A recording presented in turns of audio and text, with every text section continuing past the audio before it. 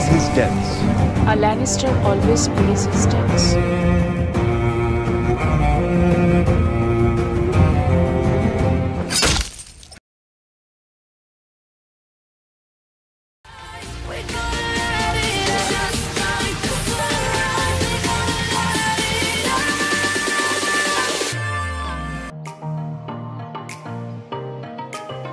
Ladies and gentlemen, welcome.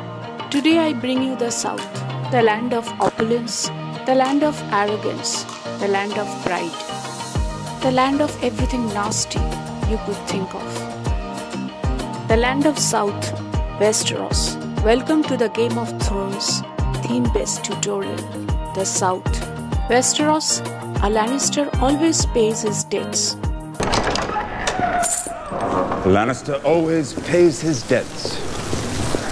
Before I proceed any further, I want to clarify, this look is not based on Cersei Lannister or any character but the theme mentioned above. All the negativities that they represented, the impotent arrogance they represented. Because I don't want to take away anything from the originality of the characters the makers envisioned. So, without any further ado, let's quickly dig in.